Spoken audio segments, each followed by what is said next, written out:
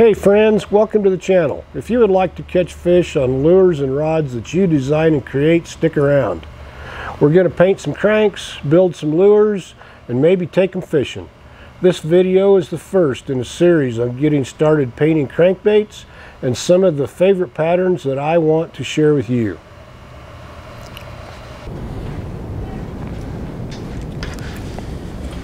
So this is the first in a series on getting started painting crankbaits, and I want to share with you some of my favorite patterns. We're going to start today with just a basic shad pattern, and I want to talk about just a few things that we're going to need to start with. Obviously, if we're going to spray with an airbrush, we need an airbrush, and we need something to hold the airbrush in and blow the airbrush off in. Some masking tape, alligator clamps, and something to hold our baits with. A lot of people like these helping hands, and they are very helpful in the right conditions, I think. We also want to make sure that we have a respirator when we're spraying. Very important not to breathe this stuff any more than we have to. Okay, so let's get started. Our first step I've already done, and that is to use masking tape and tape off your lure bill if your lure has a bill, and if you don't want to paint it, mask it off. Our second step, or maybe our first step actually, would be to examine our bait for any kind of deformity or maybe imperfection in the actual bait itself. A lot of times you'll find, like in this bait here, and I don't know if the camera is going to pick this up, but where this seam comes together, there's a ridge here, and that's going to show in your final product. So you would probably want to take a piece of sandpaper and kind of sand that down, just like some 400 grit or something, and get that smoothed out. Also, check your hook hangers on these baits. And again, I don't know if the camera's going to pick this up, but if you look at this hook hanger is in this bait crooked, which is not good. So I don't know, you could try to straighten that or do something with it, but not a good situation there. Watch for stuff like that. Sometimes on these cheaper baits you'll see that even these hook hangers aren't sealed completely and looks like you could get water in them, and if that's the case, you might need to do a little repair there before you start to paint. This bait also has a little bugger up here in the hook eye, and I would probably try to take my X-Acto knife or something and get that cleaned up before I ever start to paint. And I have another bait here I wanted to show you. Yeah, this bait here, you might be able to see this a little better. This has some kind of a big flaw right here, like a big gob something stuck to it or something. So again, you'd want to scrape that off and get that sanded down, get that smoothed up. Just inspect your baits really well. This in here also isn't as bad, but I can catch my fingernail on this bottom seam, and if I was going to prepare this bait to paint, I would definitely want to sand that down. Which brings me to another point that I want to make. This blank here comes from dingerbaits.com, and these baits, when I get them from Dingers, they're wonderful. you can't catch your fingernail here. These hook eyes are always perfect. I've never had one of these baits that had any issues at all, and I really like to paint baits from Dinger, and especially this one. This is a Dinger D7, and I like to paint this bait, and I love to fish this bait. Absolutely a fish catching fool right here. Another thing I'd point out about some of these other baits, and I honestly don't know where these two baits came from. I believe they were given to me by somebody that wanted me to paint them, and I honestly said no, I don't want to paint that quality of stuff. But there's really probably nothing wrong with it. They probably catch fish. I would admit that. I just don't want to waste my time on them. Another thing I've noticed about these though is a lot of times they're sticky. And I don't know what it is, if it's a wax or a release agent or something on here. And if that's the case, then you would want to make sure and get some like rubbing alcohol, isopropyl alcohol, and clean these up before you start painting. So anyway, I just wanted to point that out real quick. And the next thing I want to do is I just want to get started and put a white base coat on this blank here. We're going to turn this into just a simple shad pattern. Again, this is Crankbait 101, so please excuse me. I don't mean to talk down to anybody. Just a nice, simple, good, complete white coat. And then our second step after we get that done is we're going to use a heat gun or heat dryer or hair dryer, and we're going to heat set this paint.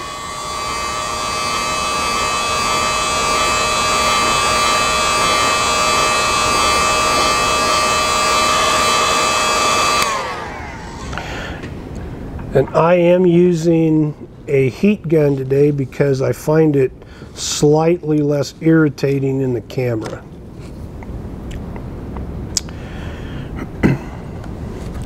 So the next thing we're going to do is get a little bit of pearl white paint on here. And I'll just blow a little of this paint white out of the brush.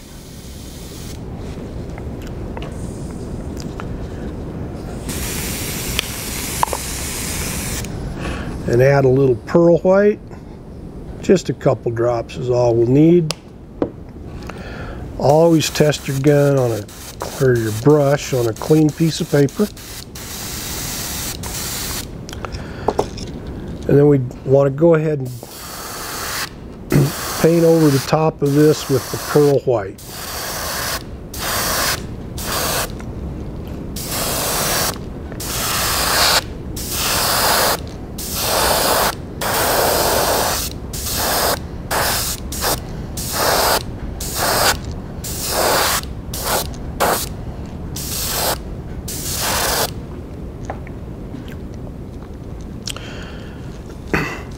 Now this time I'm not going to heat set after this coat of paint, and the reason is I'm going to come back with a Wicked color, Wicked gold, and I want the two colors to flow together and blend together, so I'm going to go ahead and spray the next coat on top of a wet coat of paint without heat setting. If I didn't want the two to blend any more than necessary, then I would heat set.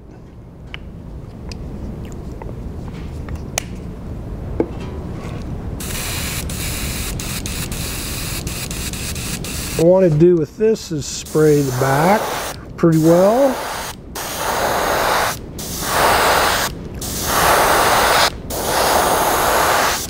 So come down the sides about halfway.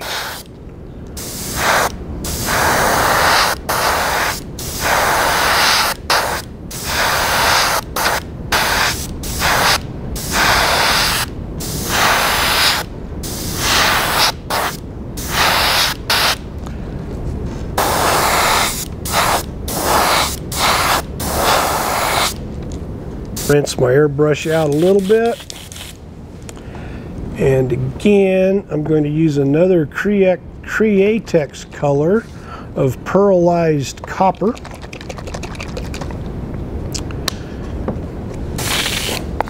I kind of like the Createx paints. I think I got started using them mainly because they were easy for me to find locally in places like Michael's and Hobby Lobby. I also really like Tester's paint. And again, I'm just going to come right over the top and just lightly cover like that. And get rid of any excess paint.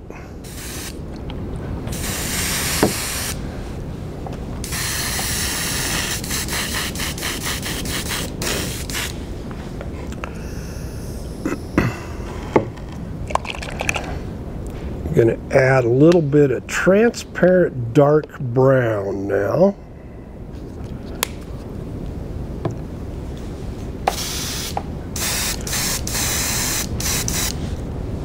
Turn my pressure down a little. I normally don't pay much attention to what my pressure gauge says. I pay attention to how the paint is coming out of my airbrush.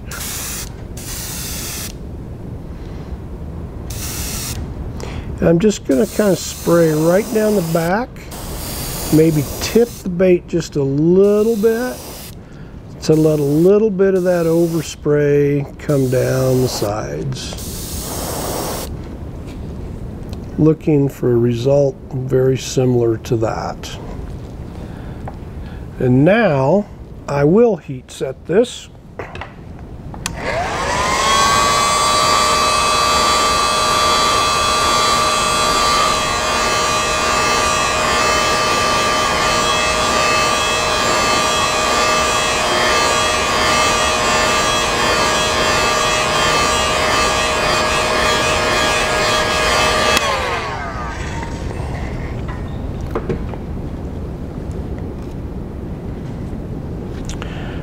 And I'm going to rinse my airbrush out pretty good this time.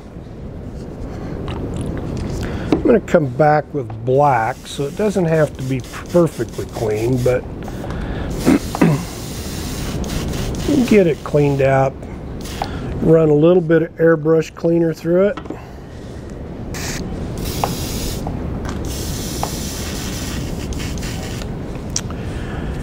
And then I'll add just a little bit of opaque black. Just again, just a couple drops should be plenty.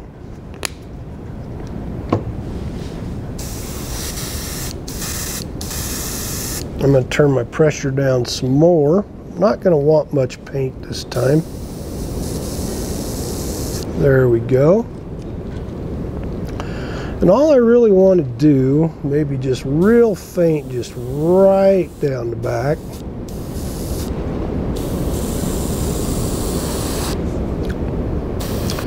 And then I'll get the nose. And come back and get the eye sockets.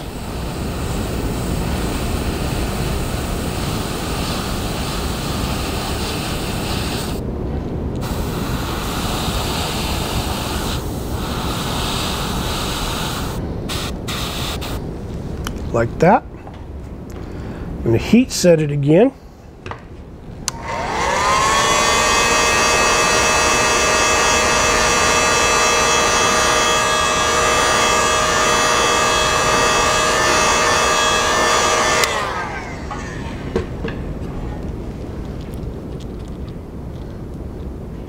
And the one last final detail.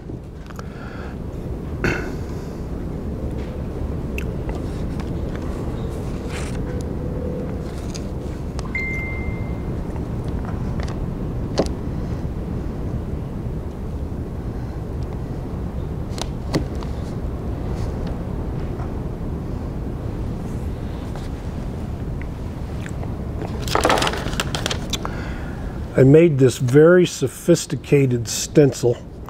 I took a hole punch and I punched a hole in a piece of paper, and that's going to be the stencil for our shad dot.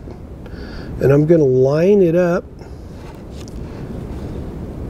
right behind the gill plate, and I'm just going to spray that little circle. When you use stencils, really just paint the outside of your stencil more than you paint the inside of your circle. And there's our shad dot. We'll turn it over and do the other side.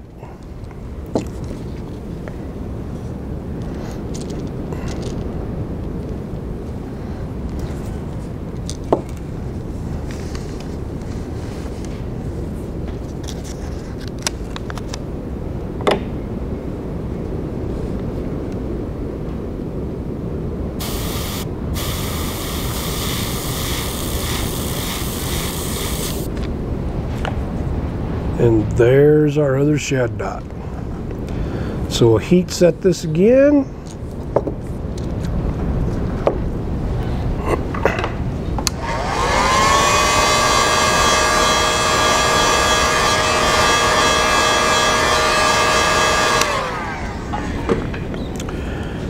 And that is our very simple little shad pattern. Just nice and simple, fairly easy, something to practice. Again, this is painting 101, so first lesson. The only thing left is to put some eyes on it, give it a clear coat, hooks and rings, and go catch a fish.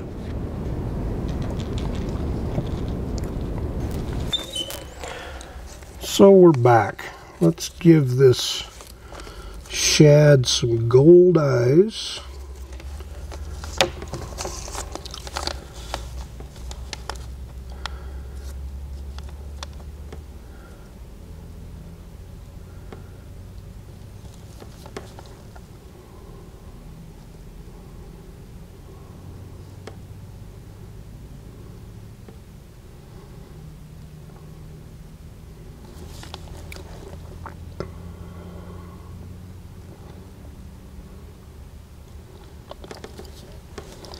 We'll get them pushed down in that eye socket really well.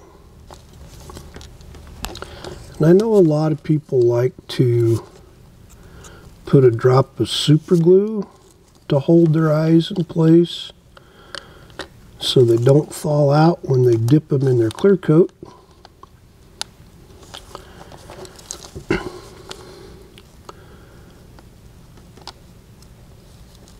But I find super glue is kind of a pain to work with, and sometimes I end up getting it on the outside of my bait. And honestly, I've never had very many eyes come out of the eye socket. And sometimes when they do, they stick on the side and they just look interesting. It's okay, we have eyes, so let's dump it, give it a little dunk in our KBS clear coat. Put a drip wire back here.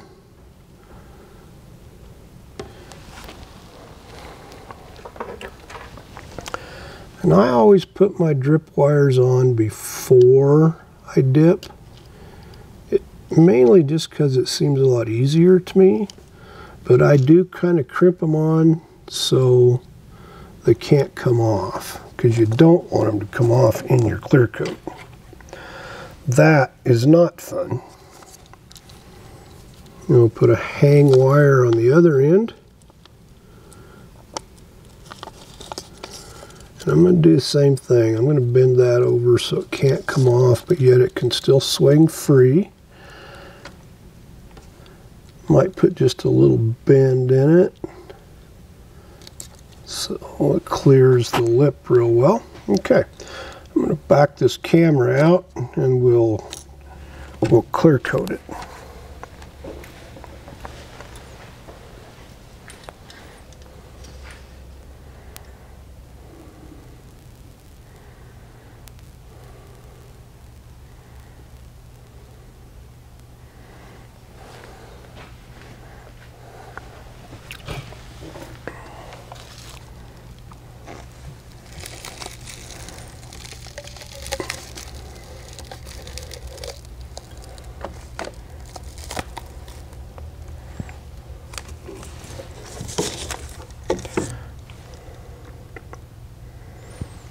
And I just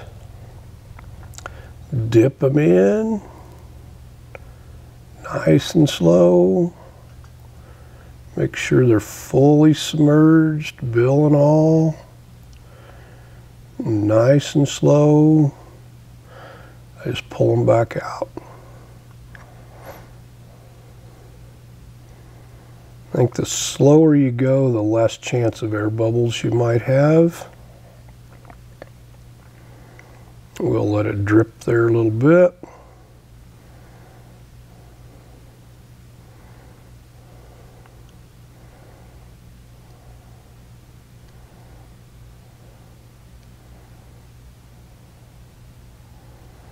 And we'll just hang it over here in front of the fan. And we'll just let it sit there till tomorrow. And we probably will give it a second coat tomorrow. Thanks for watching. Happy fishing.